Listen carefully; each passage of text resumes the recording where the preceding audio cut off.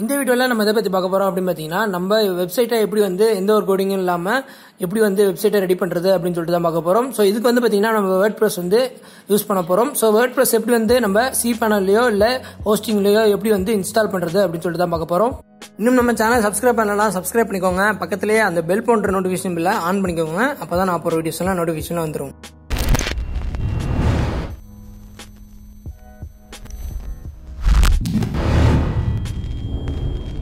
எந்த ஒரு கோடிங்கும் இல்லாம நம்ம வெப்சைட் ரெடி பண்ண நம்ம Wordpress வந்து யூஸ் பண்ண போறோம். சோ Wordpress ஃபர்ஸ்ட் இன்ஸ்டால் பண்றதுக்கு நம்ம ஹோஸ்டிங்கை ஃபர்ஸ்ட் நம்ம லாகின் பண்ணிப்போம். சோ ஆல்ரெடி டொமைனும் ஹோஸ்டிங் வந்து எங்க வாங்குறது அப்படின்னு சொல்லிட்டு ஒரு வீடியோ போட்டா நீங்க அந்த வீடியோ போய் செக் பண்ணிக்கோங்க. சோ அதே போல வெப்சைட் மூலமா எப்படி ஏர்ன் பண்றதோ அப்படின்னு சொல்லிட்டு ஆல்ரெடி ஒரு வீடியோ போட்டேன். சோ அதையும் வந்து செக் பண்ணிக்கோங்க. சோ இப்போ வந்து பாத்தீங்கன்னா வெப்சைட் வந்து நம்ம உள்ள லாகின் பண்ணிப்போம், ஹோஸ்டிங்ல லாகின் பண்ணிப்போம்.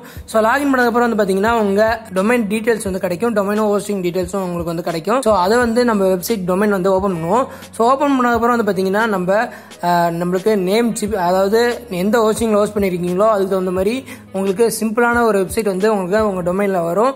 சோ அந்த சிம்பிளான வெப்சைட்டை நம்ம வந்து ஃபுல்லா கஸ்டமைஸ் பண்ணணும். சோ கஸ்டமைஸ் பண்றதுக்கு நம்ம டொமைனை cPanel லாகின் பண்ணணும். சோ உங்க cPanel லாகின் பண்ணல தெரியல அப்படின்னா உங்களுக்கு எல்லா டீடைல்ஸும் வந்து பாத்தீங்கன்னா உங்க ஹோஸ்டிங் ப்ரொவைடர்ல இருந்து உங்களுக்கு மெயில் வந்து உங்களுக்கு அனுப்பிச்சிருவாங்க. சோ அவங்க ஒன்ஸ் நீங்க டொமைனோ ஹோஸ்டிங்கை வந்து பர்ச்சேஸ் பண்ண போறோம் உங்களுக்கு எல்லா டீடைல்ஸும் உங்களுக்கு அங்க மெயில்ல கிடைச்சிரும். சோ அவங்க வந்து யூசர் நேம் பாஸ்வேர்டு எல்லாமே உங்களுக்கு வந்து அவங்க கொடுப்பாங்க. சோ அதை வச்சு நீங்க cPanelல போயிட்டு லாகின் பண்ணிக்கலாம். சோ cPanel லிங்க்கும் வந்து அவங்க இமெயில்ல லிங்க் கொடுத்துருப்பாங்க. அதை வச்சு நீங்க கிளிக் பண்ணி இந்த cPanelல போயிட்டு நீங்க லாகின் பண்ணிக்கோங்க.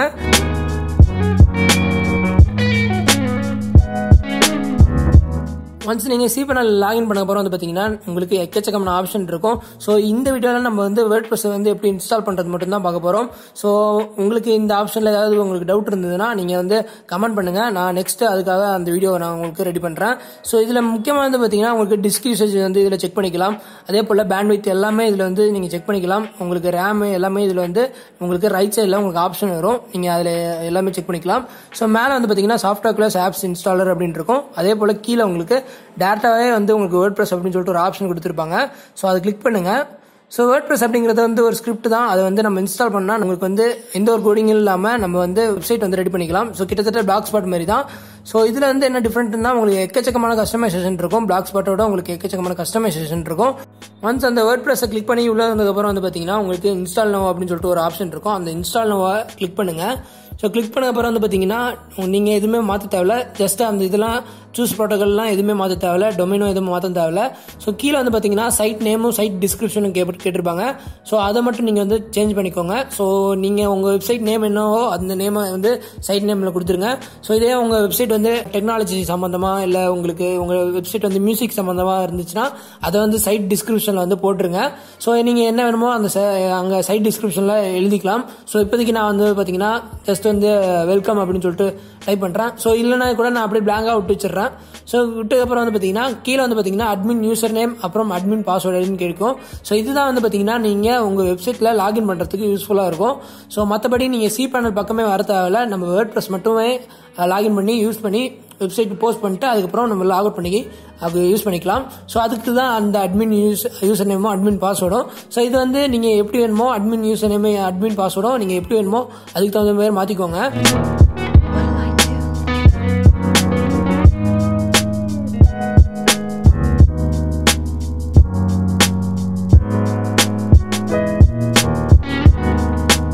நெக்ஸ்டா வந்து பாத்தீங்கன்னா கீழே அட்மின் இமெயில் ஐடி அப்படின்னு சொல்லிட்டு கேட்கும். சோ அது வந்து உங்களுடைய gmail.com கொடுத்துங்க. சோ அப்பதான் நீங்க வந்து சப்போஸ் உங்க Wordpress-ஓட அதாவது இப்ப கொடுத்துருக்க அட்மின் யூசர் நேமோட பாஸ்வேர்டை வந்து மறந்துட்டீங்க அப்படின்னா ஃபர்காட் பாஸ்வேர்ட் கொடுத்தீங்கன்னா இந்த இமெயிலுக்கு தான் உங்களுக்கு இமெயில் போகும். சோ அதனால அட்மின் இமெயில் ஐடியில உங்க ஜிமெயில் ஐடி பர்சனல் ஜிமெயில் ஐடியை கொடுங்க. சோ நெக்ஸ்ட் வந்து பாத்தீங்கன்னா செலக்ட் லாங்குவேஜ் இருக்கு. இதுல இப்போதைக்கு தமிழ்லாம் வரல. சோ இப்போதைக்கு நம்ம இங்கிலீஷே சூஸ் பண்ணிப்போம். சோ இங்கிலீஷ் சூஸ் பண்ணிட்டு கீழே வந்து பாத்தீங்கன்னா செலக்ட் பிளகின் இருக்கும். சோ அது டிஃபால்ட்டா விட்டுருவோம். டிஃபால்ட்டா விட்டு கீழே வந்து பாத்தீங்கன்னா செலக்ட் தீம் இருக்கும். சோ தீம்ல வந்து பாத்தீங்கன்னா நம்ம அடுத்த வீடியோஸ்ல நான் அதெல்லாம் போடுறேன். சோ இப்போதைக்கு எந்த தீமும் செலக்ட் பண்ணல, அப்படியே இன்ஸ்டால் அப்படின்னு கொடுக்குறேன்.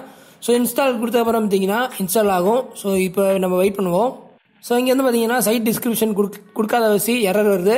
ஸோ ஈவன் சைட் டிஸ்கிரிப்ஷனும் கொடுத்துட்றேன். ஸோ இங்கே வந்து பார்த்தீங்கன்னா கீழே சைட் டிஸ்கிரிப்ஷன் இருக்கு. ஸோ அதையும் வந்து பார்த்தீங்கன்னா சைட் டிஸ்கிரிப்ஷனில் கொடுத்துட்றேன். ஸோ சைட் டிஸ்கிரிப்ஷனில் கொடுத்தப்பறம் வந்து பார்த்தீங்கன்னா திருப்பி கீழே இன்ஸ்டால் கொடுக்குறேன். ஸோ இப்போ வந்து பார்த்தீங்கன்னா உங்களுக்கு இன்ஸ்டால் ஆகும். வேர்ட்பிரஸ் கொஞ்சம் டைம் எடுத்து இன்ஸ்டால் ஆகும். ஸோ இன்ஸ்டால் ஆனதுக்கப்புறம் வந்து பார்த்தீங்கன்னா வேர்ட்பிரஸ் அந்த அட்மினிஸ்ட்ரேட்டிவ் அதாவது அட்மினோட யூஆர்எல் வந்து கொடுத்துருப்பாங்க. ஸோ அதை வந்து ரைட் கிளிக் பண்ணி ஓப்பன் பண்ணுங்க. ஸோ அட்மின் ஈஸியாக நீங்கள் வந்து கண்டுபிடிக்கலாம். உங்களோட வெப்சைட்டோட டொமைன் நேம் அடிச்சு /WP admin அப்படின்னு சொல்லிட்டு அடிங்க. ஸோ அதை நீங்கள் கூட புக்மார்க் பண்ணி வச்சுக்கலாம். ஸோ அதுக்கப்புறம் நீங்கள் எப்போ வேணுமோ லாகின் பண்ணி ஓப்பன் பண்ணிக்கலாம். ஸோ இப்போ வந்து நீங்கள் உங்கள் வெப்சைட் வந்து ஓப்பன் பண்ணி பார்த்தீங்க அப்படின்னா உங்களுக்கு நார்மலாக ஒரு வெப்சைட் வந்து ரெடியாக இருக்கும். ஸோ இப்போ வந்து பார்த்தீங்கன்னா இதுக்கப்புறம் நீங்கள் தீம் சூஸ் பண்ணுறதா இருக்கட்டும், போஸ்ட் போடுறதா இருக்கட்டும், ஸோ அதெல்லாம் போட்டதுக்கப்புறம் வந்து பார்த்தீங்கன்னா உங்கள் வெப்சைட் சூப்பராக மாறிடும். ஸோ இப்போ வந்து நான் வந்து பார்த்தீங்கன்னா ஜஸ்ட் இப்போதி இதோட இந்த வீடியோ முடிச்சுக்கிறேன். ஸோ இன்ஸ்டால் மட்டும் எப்படி பண்ணுறது அப்படின்னு சொல்லிட்டு இந்த வீடியோவில் சொல்லியிருக்கேன். ஸோ நெக்ஸ்ட் வீடியோவில் உங்களுக்கு நான் எப்படி வந்து வேர்ட்பிரஸில் வந்து எப்படி வந்து போஸ்ட் போடுறது, போஸ்ட் போடுறதா இருக்கட்டும், தீம் இன்ஸ்டால் பண்ணுறதா இருக்கட்டும், பிளகின்ஸ் இன்ஸ்டால் பண்ணுறதா இருக்கட்டும், எல்லாத்தையும் வந்து நெக்ஸ்ட் வீடியோவில் வரப்போகிற வீடியோஸ்லாம் போடுறேன். ஸோ இந்த வீடியோ உங்களுக்கு உங்கள் ஃப்ரெண்ட்ஸுக்கோ இல்லை யார் வெப்சைட் வந்து ரெடி பண்ண ஆர்வம் இருக்கோ அவங்களுக்கு வந்து இந்த வீடியோ வந்து ஷேர் பண்ணுங்கள். ஸோ அவங்களுக்கு ரொம்ப யூஸ்ஃபுல்லாக இருக்கும். ஸோ அது போல இன்னும் வெப்சைட் ஃபுல்லாக வந்து ரெடி பண்ணி எப்படி வந்து மந்த்லி ஏர்னிங்ஸ் எப்படி வந்து ஏர்ன் பண்ணலாம் அப்படின்னு சொல்லிட்டு வரப்போகிற வீடியோஸ் எல்லாம் போடுறேன். ஸோ தேங்க்ஸ் ஃபார் வாட்சிங் ஃப்ரெண்ட்ஸ்.